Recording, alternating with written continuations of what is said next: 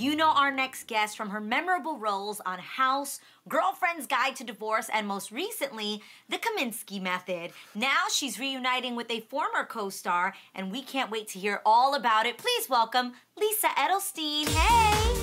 Hi. Hi, Lisa. How are you? I'm great. Thank you. How are you guys doing? Everybody looks gorgeous. Awesome. Thank you. This March marks 30 years since you got your SAG card as an actress in Oliver Stone's film The Doors. But I actually heard that you got yelled at on set. What exactly happened? Well, I was a little sassy with him at my audition, which I guess he liked. So he gave me a very small part in his movie so I could get my SAG card. And that part got written out. And so he put me in another scene, and then that got written out. And then they finally put me in this other scene. I needed to have a line of dialogue. So he said, just make one up. Yeah. So I made up a line of dialogue, and I realized I'd made myself a really short line. So every time we did a take, I made my line longer, because why wouldn't I? And then I got yelled at.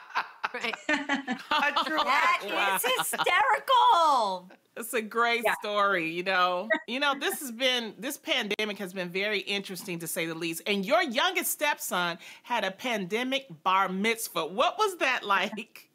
Just because he's kind of a shy guy, I think it was the perfect bar mitzvah for him. He wrote a really beautiful speech. You give this speech about whatever the Torah portion is that week, and his was about like arriving in the land of milk and honey and all the rules and regulations. And he did a whole speech about Bryan Stevenson. Like, he turned the whole thing into this incredible lesson on mercy, which I thought was really amazing. And he was so confident, and just having a Zoom audience rather than a live audience, I think gave him the opportunity to be really, really confident and be a great teacher. So I was just super proud of him. We made these masks so that we could have a few extra people in the house. And I made masks of the lower half of his face. So we all wore the lower half of his face. Oh, that's really love clever. That. Lisa, I have to ask you, your husband, Robert, is a very talented artist. So who gets to pick out the artwork in your house?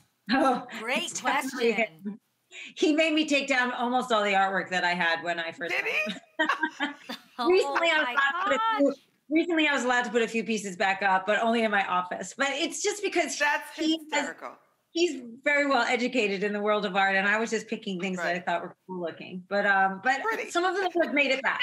Some of them have made it back. Oh, that's good. That is good to hear. And speaking of your husband, though, how did you guys meet? We met at the Hammer Museum in Los Angeles. I was there because I had met this woman at a party, and we were talking about art, and I was like, oh, I'm going to go out to see shows with this woman. That's so cool. I met a cool new woman. And when I went to this one gallery with her, I realized that she was trying to get me to buy something, and that she was going to get a percentage of this sale. Mission. And I learned later that that's a job that people have. I just didn't know that. So I thought I'd made a friend, and she thought she'd met a client. So I was mad. So she had invited me to come see this piece of art hanging in the Hammer Museum. And I was going to go there and tell her how mad I was about, that lack of communication. And instead, we were standing in front of the painting, and I was trying to put my words together. And Robert came over and introduced himself, and that was the beginning of the rest of my life. So she ended up. That's like a movie. Yeah. That needs to be literally a movie. I know. It's very so sweet. It's very romantic. It's even more romantic than that, because I was like, the only way I'm going to have a successful relationship, and I'm fine without one, is that he's going to have to be an artist. He's going to have to live in my neighborhood because traffic is really bad and not driving anywhere. He's going to have to already have kids because I'm not going to birth any babies. He's going to have to love my house because my house is really amazing, and he's going to have to live here. He's going to have to be smart and funny and hopefully Jewish, because it's just easier, especially where kids are involved, if you're the same culture. And I'm like, I have like a really long list, not of demands, but of just like, this is what it's going to take. I just know this is. And you manifested him. There's no mistake. Yeah. And he was going to have to ask me out on a really specific date, because I was on House at the time. It was a huge show, and men were just terrified and wishy-washy. And I was irritated by the wishy-washiness, because I'm a strong woman. And if you're wishy-washy, it's not going to work. So anyway, he was like, I looked at his artwork, which was beautiful. And I said, where's your studio? And he said, in Silver Lake. I said, well, I live in Silver Lake. And he said, good, let's go for a walk tomorrow. And that was it. Wow. What? Love it. I'm in for it. Seek our sale. There's hope. There's hope for you. Go. That's amazing. Yes, with a there good is hope, walk Lonnie. for There is itself. hope. Thank you, Lisa, Now, for that. Lisa, That's you are awesome. also joining the cast of 911 Lone Star, playing the ex-wife to Rob Lowe's character. Now, you and Rob actually haven't worked together since you played his call girl on West Wing. So what was it like reuniting with him? Well, I wasn't his call girl. He did not know he was sleeping with a hooker. He just thought he met a nice gal. So, but Okay. I was a sex Perspective. worker. I was a sex worker.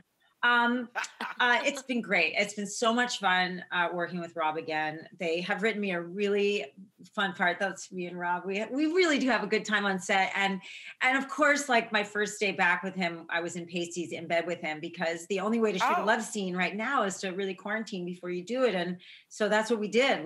That was the first thing we shot when we started this season, and we both quarantined for a couple weeks and tested so that we could.